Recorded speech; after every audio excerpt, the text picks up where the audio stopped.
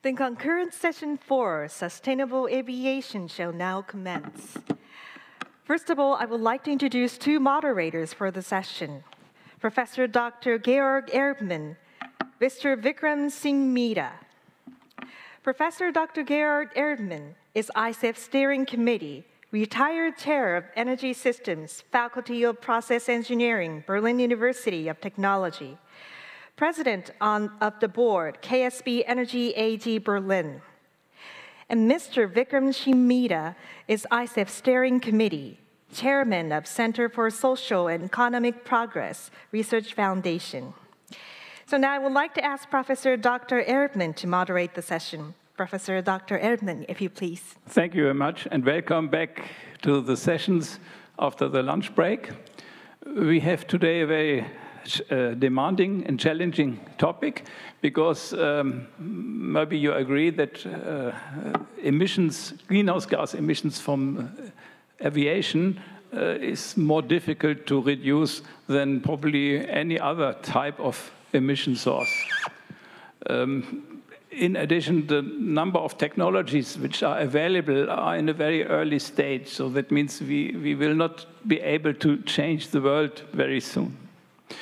Today, the emission share of aviation is about 2%. And regarding the progress other sectors can make, road transportation, electric generation, etc., it will simply be the result that the relative share of air transportation will increase. That means the problem of today, you say 2%, it is not a big deal, but in the future, the aviation sector will have a larger share. And many representatives of the industry and the airline, the plane building industry are aware about this problem. And therefore, they started to think about alternatives and to think about the future. Of course, they also think that sooner or later governments will intervene and force them to do something. And to be prepared, there is a lot of things going on. In this session we have today, we will discuss these topics. In principle, you have two major roads towards reducing greenhouse gas emissions. One is designing different type of planes. And I think NEDO is doing research on this topic. And the second is changing the fuels. And for changing the fuels, we have three options. One is hydrogen, one is sustainable aviation fuels, and one is electricity. Today on the podium, we have four distinguished speakers, and two of them will talk about sustainable aviation fuels, and two of them will speak on electricity. So we reduce the complex topic of sustainable aviation to two aspects, which allow us to have a focused discussion about these two aspects. So let me introduce the speakers. The first one is Mr. Hiroshi ENOMOTO-san. He is from NEDO, Director of the Technology Strategy Center. Our second speaker is Mr. Yuki Nishimura-san, sorry for that. She is Program Manager, JGC Holdings, and he will also speak on sustainable aviation fuels. And then we have online Ms. Ada Tse from Hong Kong. And she is director of Volar Air Mobility, a company, and she will talk on electricity, battery, aviation. And finally, Ms. Laura Leoncini, she is from Switzerland, a company called Eaton, this company is also developed in the infrastructure of electricity at airports. So I think we have a good podium, and we have interesting speakers. And of course, my co-moderator, he will intervene after the 4 speakers have presented their speech. So let us start with ENOMOTO-san. Thank you, Chairs. This is Hiroshi ENOMOTO from NEDO.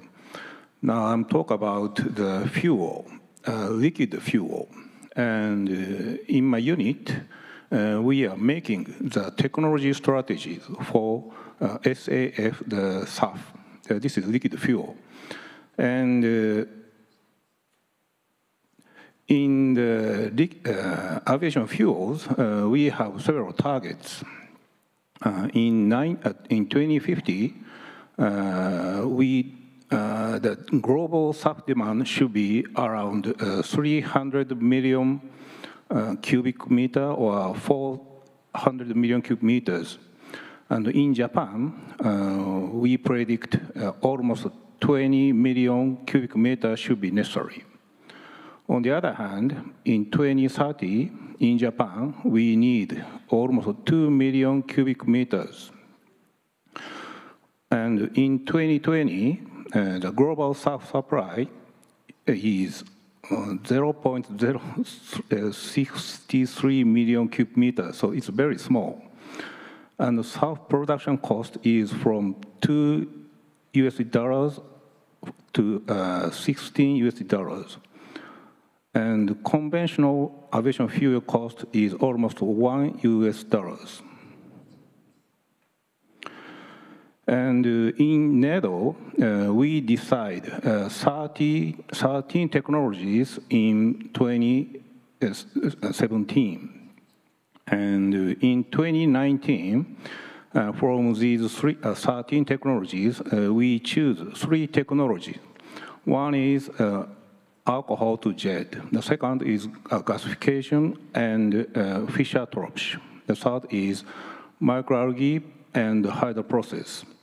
They are for after 2030 process, so not the recent technologies. And to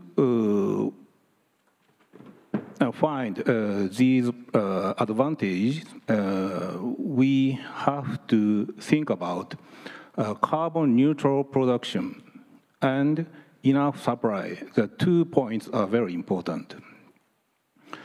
And we decide the approximations of one is the production rate, because we need large amount of SAF. And in these approximations, we have to decide which utility should be used. And we decide that any utilities should be from the raw materials. And in any case, we should talk about the number of labors, because the cost is very high. And we compare these 3 technologies with the 4 indexes. Firstly, we show about the alcohol to jet A to J. And in large scale, the raw material cost is dominant. This means that alcohol should be from cellulose or waste. So this means so the cost is very important. And on the other hand, in the small scale, the labor OPEX is dominant. The labor fee is very high. This means that the full automatic plant could be adapted in local usage. The second one is gasification and Fischer-Tropsch. In the large scale, raw material cost and capex are dominant. This means that the plant should be placed at the low material production area and that low price gas fare is necessary. In small scale, in the same of A to J, labor OPEX is dominant. So some automatic plants should be developed. And thirdly, the microalgae technology should be considered. But the advantage of microalgae is the growth rate. Almost 10 times of other plant could be achieved. And in any case, we talk about gene recombination, but in NEDO project, it is not necessary. So we can install our technology in any place. However, the effective CO2 supply technology is very important, and we should develop this technology. In any case, we need the forest because the source of these fuels are a biomass or wood. So, for example, from FAO, we can find several data of the forest. The forest around the Pacific Ocean, so because we are in Japan, Asian and Oceania can supply almost 30% of global net self-demand from wood. And microalgae in NEDO project can supply almost 100% of global self-demand from these forests.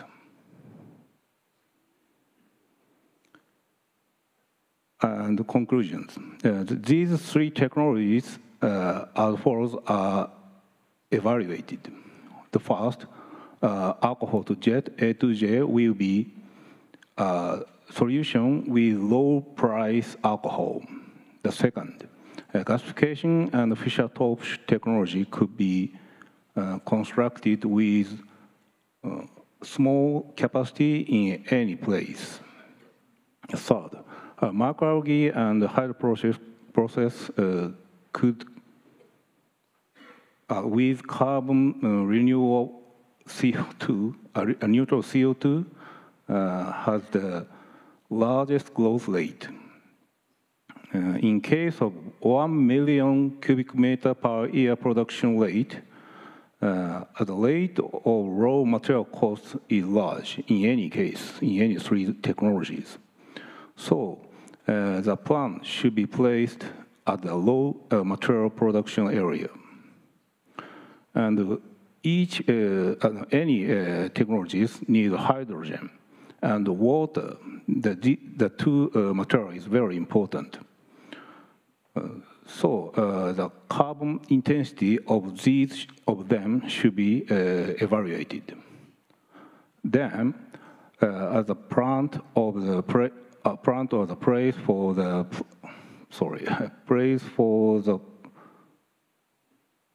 something should be decided to make the carbon intensity minimum, maybe the same of hydrogen case. Thank you.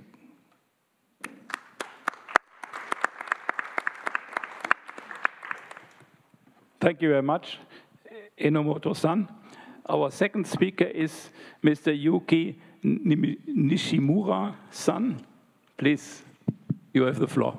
Okay. Thank you very much for your introduction, and I'm sorry, very complicated pronunciation for you. Again, my name is Nishimura of JGC Holdings Corporation, and first of all, let me introduce my company, JGC.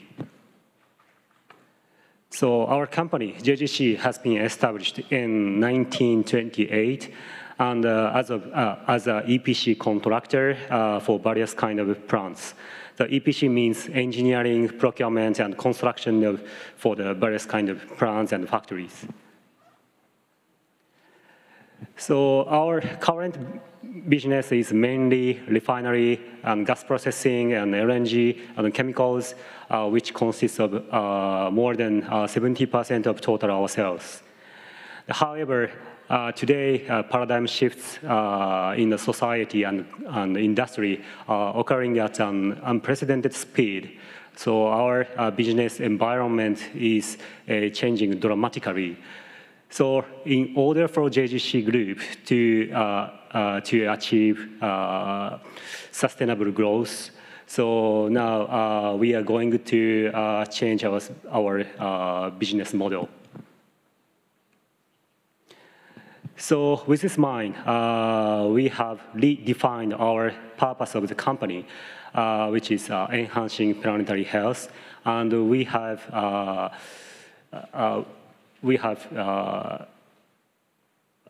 our policy is going to be realized this enhancing planetary health. So by 2040, so our company is going to realize our these 5 domains.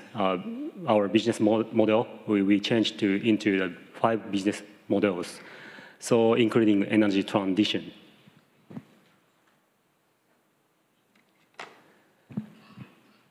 So in order to realize our purpose of the company, we have started to develop our completely new business for us.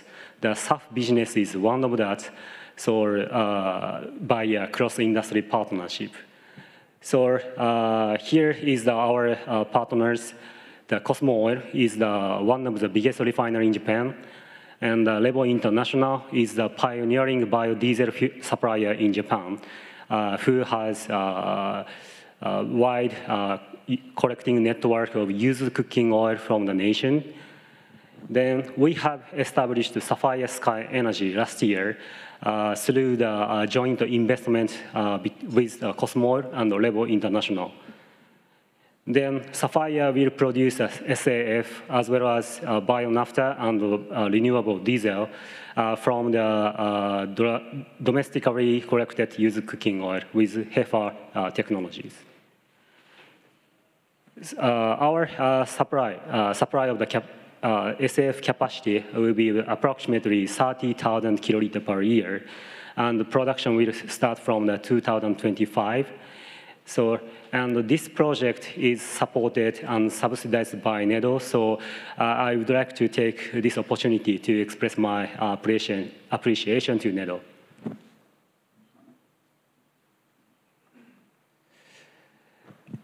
So as a first mover of the SAF supplier in Japan, we are facing several challenges to introduce SAF in Japan. Then under this situation, it is very important and essential that the people recognize the value of SAF because SAF and the conventional jet fuel has almost same quality as fuel. There is nothing difference in terms of the quality of the fuel. So that is why we have established a voluntary organization, Act for Sky, to create the value on SAF as a decarbonization solution for the aviation sector. So as of September this year, 30 members are participating in Act for Sky from the various kind of sector. So the members are not only for the domestic company, as well, also the company from overseas, like Boeing or Airbus, is participating in this organization. Okay, this is the end of my presentation. Thank you.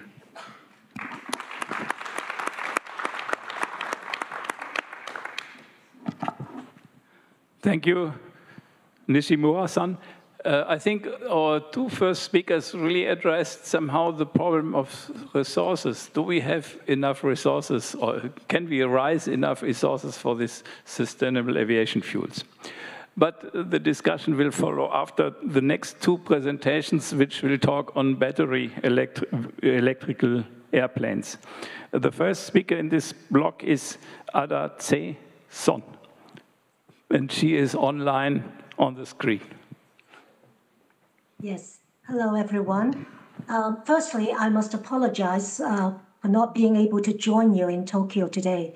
And I'm grateful to Mr. Moderators and the event organizer for allowing me to present online. I think they're going to play a video of a recording that I made previously. So please go ahead with the video.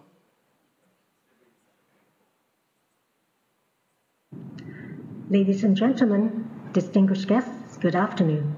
My name is Ada Chia, and I am the co-founder and director of Volar Air Mobility, a Hong Kong-based green aerial ride-hailing company aiming to catalyze the global adoption of environmentally responsible traveling alternatives.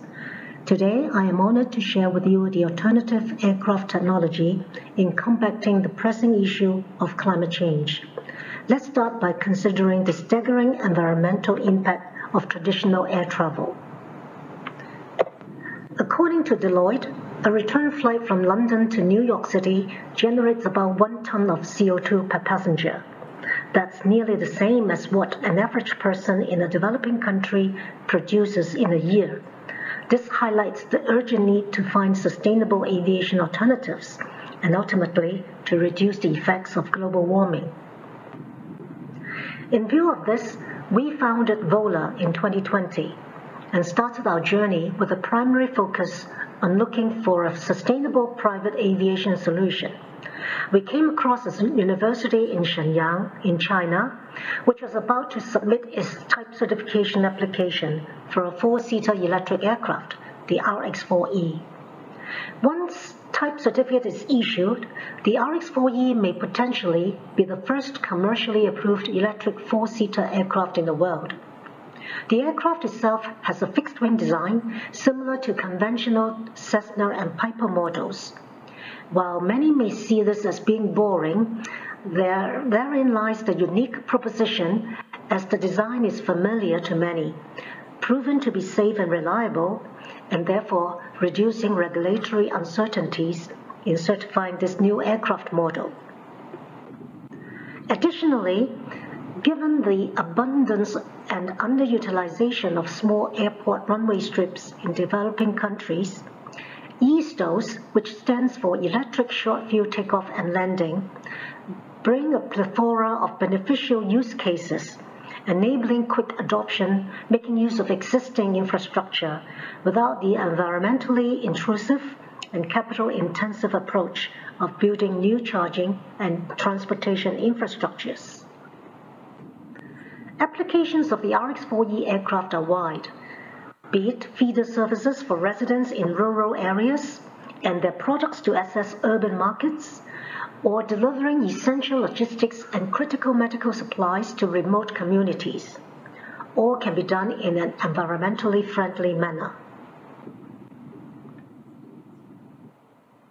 To demonstrate the efficacy of green aviation and the benefits it brings to local communities, Volar's first proof of concept will be to use our 4-seater electric aircraft to conduct scenic flights to promote green ecotourism in Mount Rinjani, Indonesia, as shown in the following video.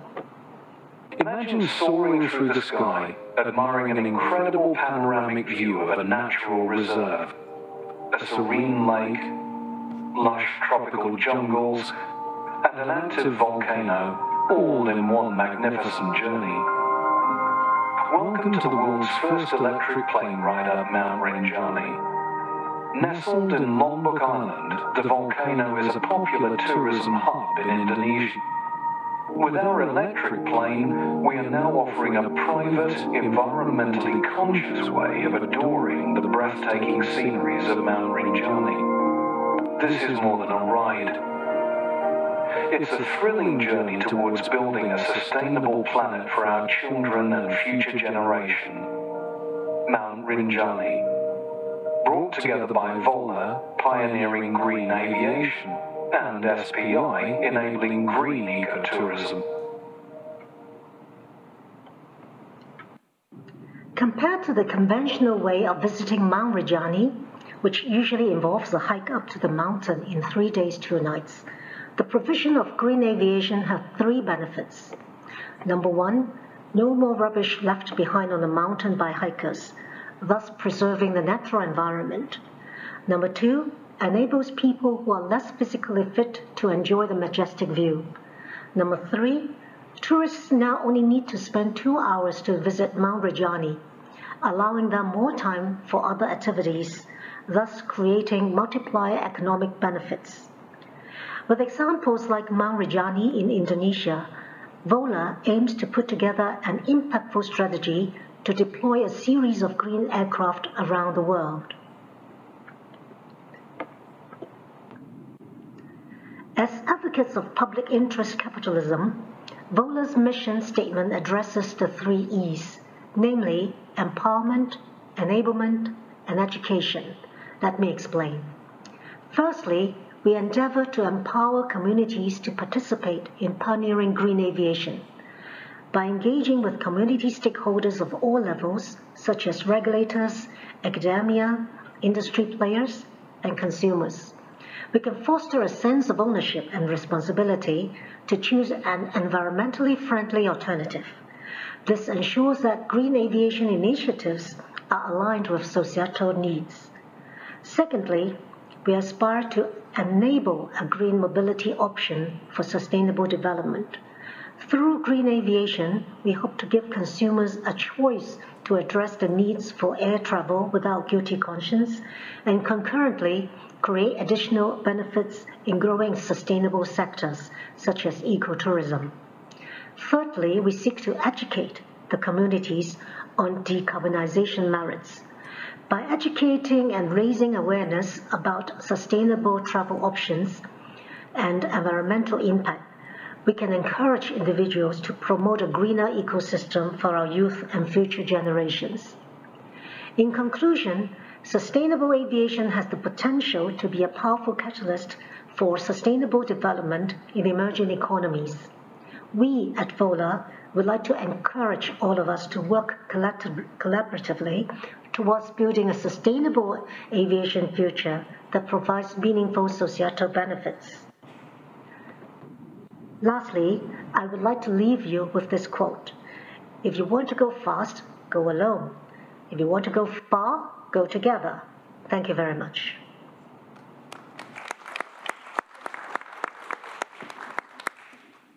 Thank you, Ada-san. Our last speaker is Ms. Laura Leoncini from Eaton in Lausanne in Switzerland.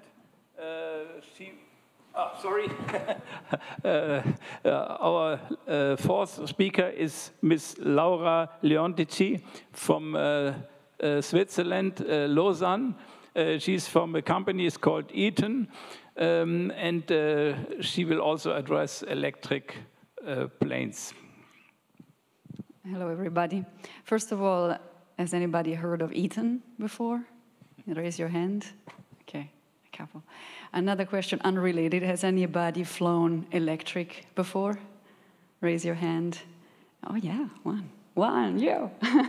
So on the first slide, this is my first solo. I am learning, I'm doing a PPL, private pilot license, and it's to show that the electric aviation is not the future, it's the present. So that was me and my instructor on my first solo. The solo is the moment for a pilot where the pilot realizes, oh, I'm actually a pilot, and it's one of the best feelings in your life, if you're also going to be a pilot. And what is interesting on this is that today I'm bringing a bit of a voice from Europe. So it's already happening, this revolution, which is starting slowly, and it's starting also like the previous speaker with, 2-seaters, 4-seaters, but it's there. So it's there's already airports that are equipping themselves with charging infrastructure for electric planes. There's today one electric plane that has received a certification. It's this one called Velis Electro by a Slovenian company named Pipistrel. And Pipistrel was recently acquired by Textron. So there is the willingness from the industry and the willingness also from the governments, although slowly, to increase the electrification of airplanes and of aviation. So you might have heard of AAM, Advanced Air Mobility, which is more concerning the eVTOLs. Let me just I'll go back to this one because it's a funny one. So you have eVTOLs, which is called the UAM, urban air mobility. So anything that goes basically from the cities and within 50 to 100 miles around. So like a small radius, but interesting because it's sort of like the air taxi of the future. You have the general aviation, the first category, which is where we are right now, like presently operating, and so 1 to 4 seaters, so also Volar air. I like Volar because it's an Italian word. I'm from Italy, so it means fly. So Volar and also many other companies that are developing electric aircraft are going to be, within this category. So it's general aviation, it's flight trainers, it's private pilots. There's lots of pilots who love to fly. So it's in that, let's say, non-commercial area. And then the commercial, besides for the eVTOL that I just mentioned, it will be the small commercial aircraft, which is something I personally believe in, which is going to be boosting the regional air mobility. So you can imagine something between 19-seaters and 30-seaters, and will be electric and hybrids, because you cannot have just purely electric for 30-seaters. The batteries are just not small enough or light enough, and you have to fly that thing. So and then you have the medium commercial aircraft, so where we don't know where it's going to go. So and talking about hydrogen, of course today there's not enough time or people to talk about hydrogen, but that's more like what we're looking at for the long haul and for the commercial aircraft as we know it today, the Airbuses and the Boeings. But we got to start somewhere, right? So, and this somewhere is here. So this is my company works for energy transition. So it's basically everything has to do with empowering hubs such as airports or buildings becoming resilient by producing local energy, sustainable energy, mixing it intelligently with the grid energy, and then providing distribution and through charging infrastructure on land side with charging stations for electric vehicles, which you may have seen already also in your country, and the land side, which is charging infrastructure for electric aircraft. So this ecosystem is manageable, it's already working, and with storage, which is the batteries that store energy, you can actually you're able to balance the loads and be able to use the energy that you produce on site also in times when it's not needed today, but it will be needed tomorrow. So by making it more flexible. Of course, it's an energy transition that involves a lot of actors, and the governments, I'll speak about it in a couple of minutes, but this is why this gentleman is having a bit of a hard time. There are challenges that we're affected with. First of all, what will be the main challenge that the airports will face. And when I say airports, I also talk about buildings. If you're familiar with the electrification of buildings, which is something happening in a more, on a day-to-day basis today. But in airports, it's happening, and it will be happening even more. If you think of the electrification of the ground equipment, the GSE, ground support equipment, that is already happening. All the forklift, all the material that is needed, the buses and the trolleys and so forth, that's already been electrified. On top of that, imagine now having 22 kilowatt charger, which is our present charger, for charging a Velis Electro for a 45-minute endurance of the plane. And then in the near future, we're going to need more like a 300-400 kilowatt charger for an hour and a half or 2-hour endurance for 4-seaters to 8-seaters. And this is going to increase drastically and quite exponentially the way that the airports are going to have to be equipped. So who's going to pay for it? Because if you look at, we were talking before, I was thinking always, when you think SAF, it's an easier game for me because you do have already an infrastructure in place. You got your tanks, you got the system is already in place, so you just need to switch from kerosene to SAF. So LL, 100 to SAF 100 maybe. And but in the charging infrastructure, you need a charging infrastructure. You cannot just put electricity in the same tanks, or so you need to bring the cable. Actually, you might need to have a substation next to the airport, because the amount of energy that will be required is so high that you won't be just with with an electric charger for cars that we're going to get by. And then are we learning our lessons from the automobile industry? Because now we've been 10 years in the making, and my company used to, started with charging infrastructure for electric vehicles. And there are all these lessons that we're learning from the automobility. We can definitely apply 80% to aviation. So it's up to us to actually learn from the past. So if I look at the whether it's going to happen or not, a lot of companies are investing in it, and the market analyses are showing that there is going to be a great increase. If you look at up to the end of this decade, it's going to be quite low. We're looking at we're counting in the dozens or hundreds in terms of aircraft today. I mean, today there's about 120 Velis Electro, the only commercialized aircraft. But as of next year, we should get the certification from other companies, hopefully Volar, and then many others also based in the US, in Europe, and so forth. So it's going to be increasing. By the beginning of the next decade, that's where we're going to see it interestingly. The eVTOLs are going to come up, the planes for, let's say, business jets, up to 8-seaters, the first examples of 19 to 30-seaters, think of Heart Aerospace in Sweden, and they're going to also get certified, hopefully soon. They say about before the end of the decade.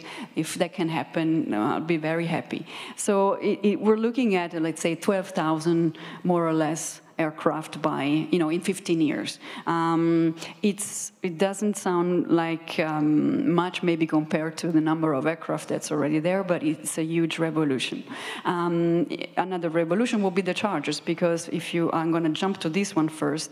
If you look at the number of chargers you need today, think of cars.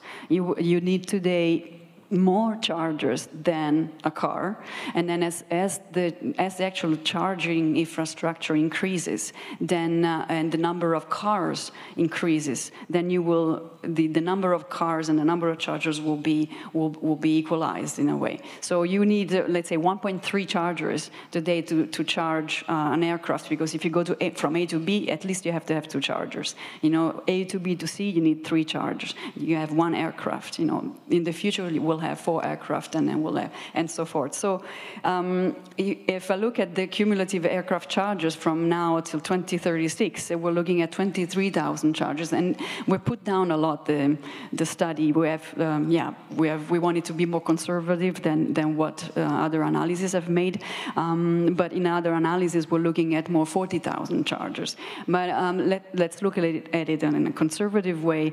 Between eVTOLs, 90 passengers, private jets, small aircraft, will have about 23,000 chargers cumulative in the next 15 years.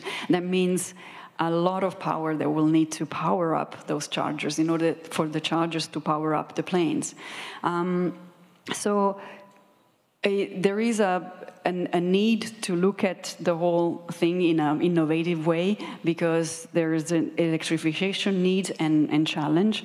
The grids are already completely loaded. I was going from airport to airport to sell my charger, and then some airports have 16 amps. 16 amps allows for 11 kilowatt charging, whereas the charger for this plane is a 22 kilowatt charger, so at least you need 32 amps. And even for that, for the whole operation of a small airfield, they don't have that power. Imagine when we're going to look at 1,000 kilowatt chargers, 1 megawatt. So the charging infrastructure has the challenges, and it's more than what we're facing with electric vehicles on the ground today. And then we need to be able to balance that load. So the energy transition has to be looked at from an airport perspective and from all the operators' perspective. This is why we propose an airport as a grid approach. So basically, you have you see an airport as an energy hub. In order to see it that way, with solar power, with energy storage systems, with a software that intelligently links all these, let's say, utilities and the power distribution backbone for the charging system and so forth, possibly also GSE on the ground in the airports. You need to have all actors participate, and you need also the government to say, yes, we're going to help, because this is the challenges, to answer the questions at the beginning. What are the main challenges is to be ready on time and to look at the total cost of ownership.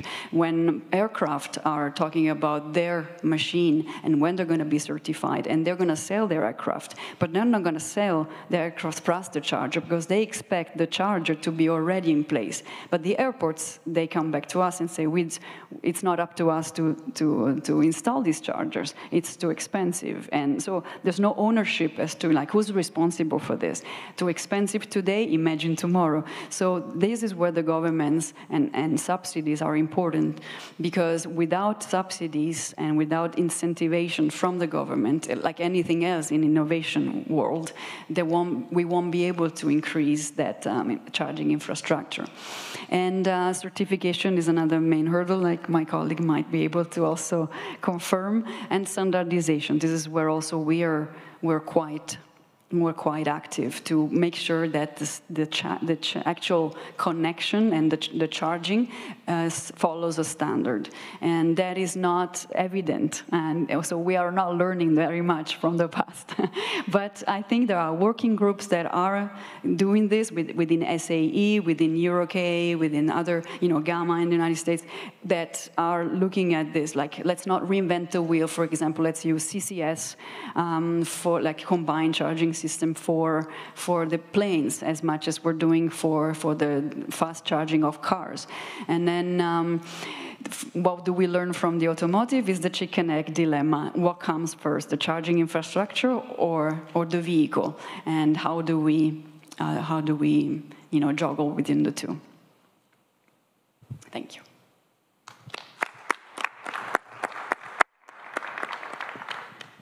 Yeah, thank you very much.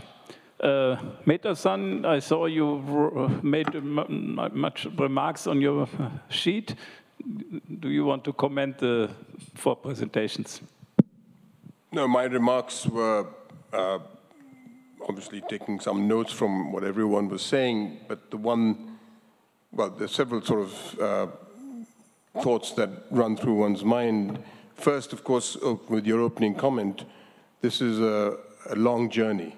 We are we're not even at the start of the journey in some senses. And I'm thinking that, 2008, there was the first test flight by Virgin Airways. And 2023, if my facts are correct, sustainable aviation fuel accounts for only 0.1% of the total market. So over 15 years, we have made very limited progress.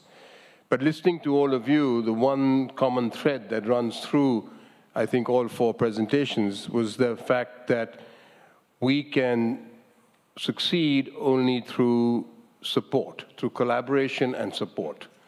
And the support required is not just from other entities like oil companies or aircraft manufacturers, but it is support required from the government. And the government has to establish a level playing field. And in some senses, that is the key. So if I may just pose a question, starting from in reverse, if I may, to Laura. You have very clearly laid out the requirements that you need in order to scale up. But can you quantify that, and can you suggest that that there is a competitive model there for you to ensure that that scale up is going to be achieved? With subsidies, you mean? Yeah, well, let's say, so do you have an idea of what subsidies would be required if indeed those numbers that you are projecting are to be realized? Yeah, I can mention two examples, one with subsidies and one without. So in Switzerland, through subsidies from the Federal Office of Civil Aviation, the importer of Pipistrel managed to purchase from Pipistrel about 15 aircraft, and then has been able to lease these aircraft in different, about 12 different airports. So we have the highest density of electric airplanes in the world, I think, Switzerland being small. And this is because he got a financing of up to, I think, 60 or 70%, and that allowed him to lease at a very interesting rate. So when I now, in my club in Lausanne, when I rent the Velis Electro versus a Robin or a PA28, I save about 100 francs, so more or less 100 euros. And so it's very interesting because young pilots are able to then rent a Velis and make their first also 10, 15 hours of flight training on the Velis, and they're going to be saving money. This wouldn't be possible if there was no subsidies. And as a matter of fact, we're also are finding it hard to place charging stations in Switzerland without subsidies. So I'm hoping that now we're going to receive a positive feedback from the same federal aviation. And the other example is a company, Total Energies. It's an oil company. They have, let's say, in their vision, they want to be active today in the electrification of air mobility, and they have started creating the first network of charging infrastructure in France with our chargers. And so they have been the subsidy. Let's say they are the investor.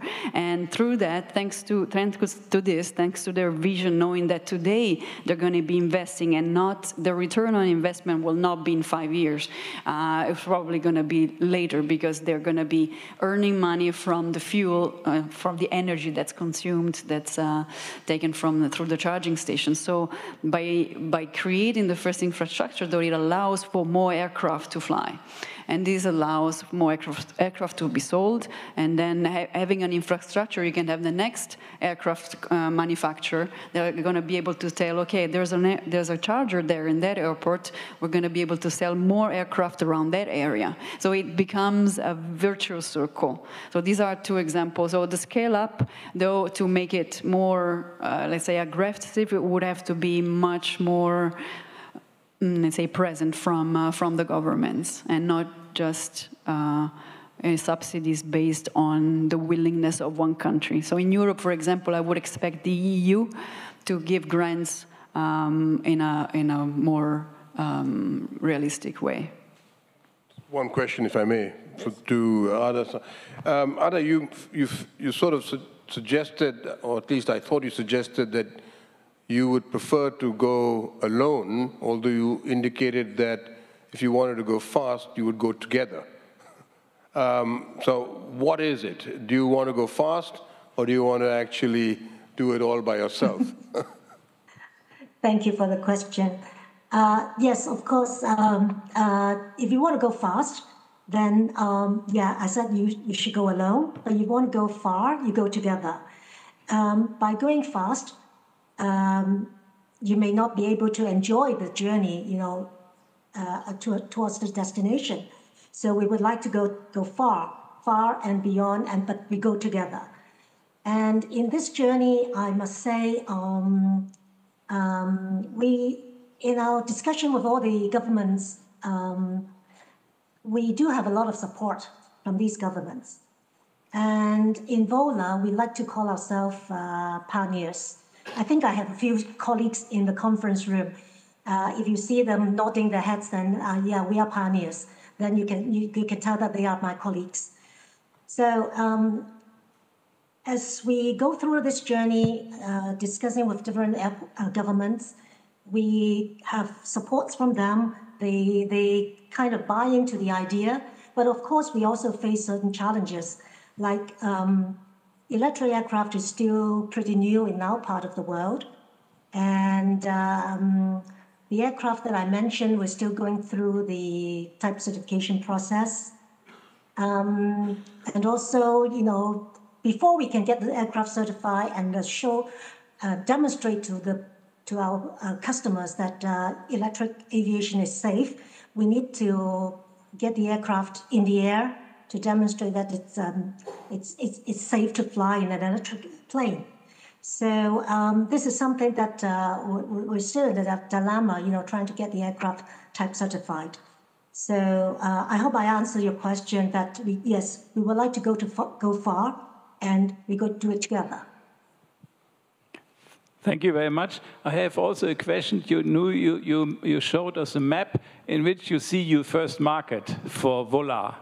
But you are in Hong Kong is in China, but it is not the Chinese market you want to start. You will go not in the local market, but in the international market. Is this true, and what is the reason? Yes, very observant. Thank you very much for the question as well. Hong Kong is a very small place. Yes, our company is based in Hong Kong, and Hong Kong is part of China. This aircraft is from China, in Shenyang. We are also looking at markets in China, but at the moment we see the need of certain countries in Southeast Asia, and that's why we are venturing into these countries first. But it doesn't mean that China is not on our map. Thank you very much. Let us go to the sustainable aviation fuels. And I've not yet really seen so clear roadmaps how you want to proceed. Maybe you can talk about this and a little bit more in detail. And one of the aspects here is the competition with hydrogen. Probably you must be competing with a second new technology, which is not actually present on the podium, but which is there, the elephant in the room, as we say it. Maybe you can comment on this. Maybe you start, Emoto-san. Yeah. Our history shows that the operation cost is dominant in the commercial use. This means the lowest price fuel should be dominant. And maybe in any future, the hydrogen cost is lower than SAF.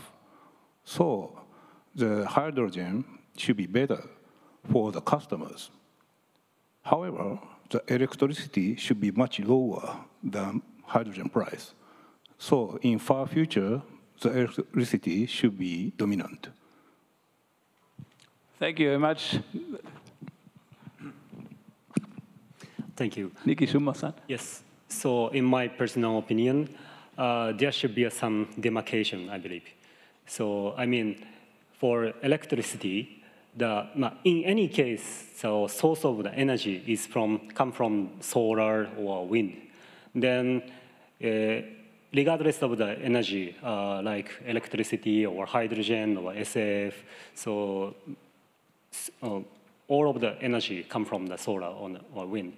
However, for example, electricity can be directly converted from the solar or wind, so the efficiency is very high. However, there is that is an advantage in terms of efficiency of the conversion. However, as a disadvantage, there is no lower energy density, right? Then, as for the ICEF, SAF, there should be a long way from the solar or wind power to combat ICEF. So there is a lower efficiency. However, liquid fuel is higher density. So SAF is very important for the long-haul aircraft. However, electricity is better for short-haul aircraft. So I believe there should be a demarcation. Thank you very much. This gives me another question. We will probably have a symbiosis of both technologies, electricity and SAF.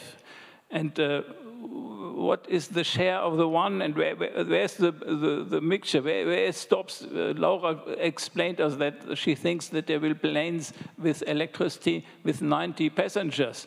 So but probably passengers with planes with 90 passengers could also be a nice, interesting market for CEF technology. So in this segment, there may be a direct competition between these two technologies.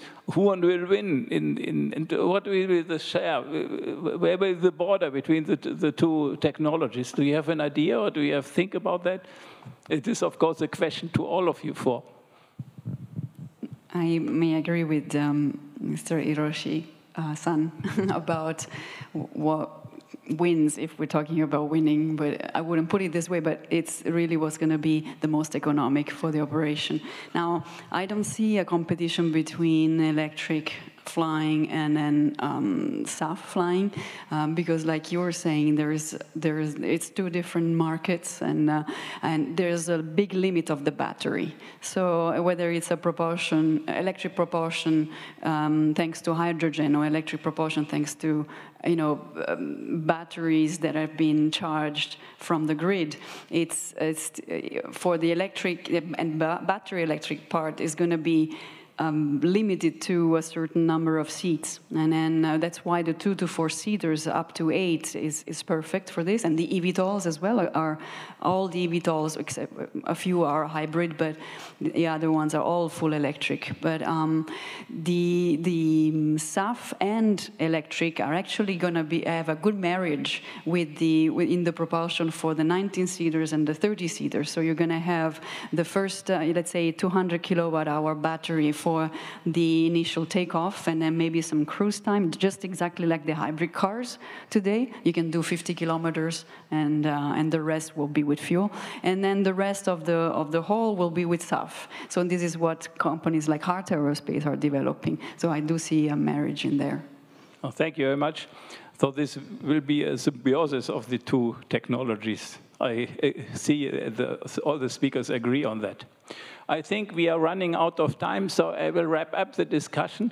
I must thank the speakers very much. They gave us very interesting views and insights into the topics which are actually under the development.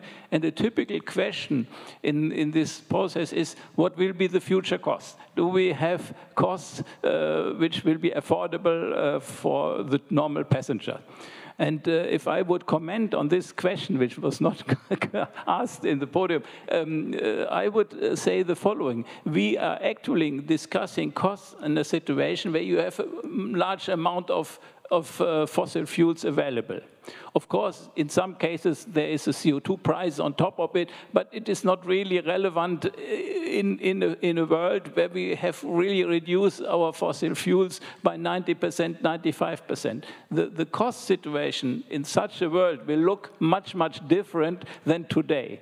And of course, we think this should be, this morning we have heard from Václav that it may take longer until we have get rid of fossil fuels, but somehow sooner or later it will happen. And therefore, in this situation, the cost will differ fundamentally from that what we have today. And therefore, new technologies like SAF or hydrogen or electrical airplanes, they will compete in a complete different way, because the traditional competitor, the conventional planes, will have also a big cost problem, because there is not much fossil fuels anymore available. So with this, I think I should stop the discussion here, and I think we should thank all together our 4 speakers, and it was a very wonderful session. Thank you very much.